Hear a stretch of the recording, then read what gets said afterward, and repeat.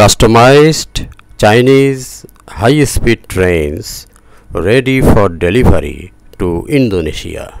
11 electric multiple units EMU and an inspection train tailored for the Jakarta-Bandung high-speed railway HSR in Indonesia rolled off the assembly line in Qingdao City, East China's Shandong province on Friday, 5th August 2022.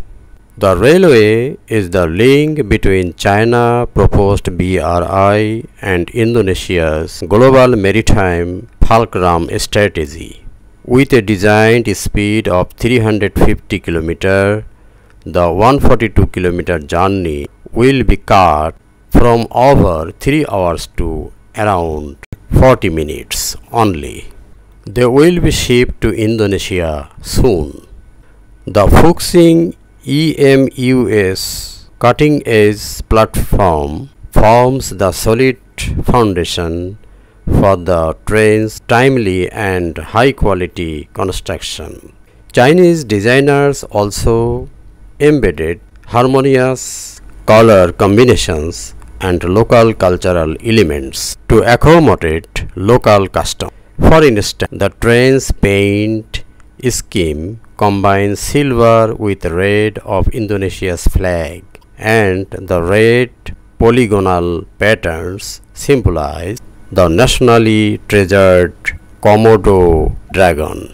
Pleasant trips can be guaranteed by maintaining the carrier's temperature below 26 degrees Celsius and humidity below 60%.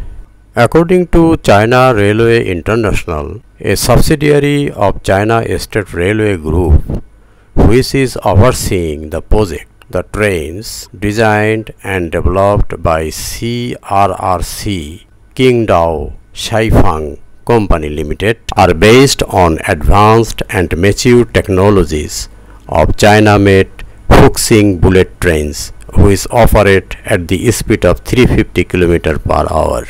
The CRRC has also made changes to adapt to local environment and routes, as well as incorporating Indonesia's cultural elements to give passengers more comfortable traveling experience. The 240 km line, a landmark project of the China Proposed Belt and Road Initiative, began construction in 2018 and is expected to open to traffic in June next year, that is 2023.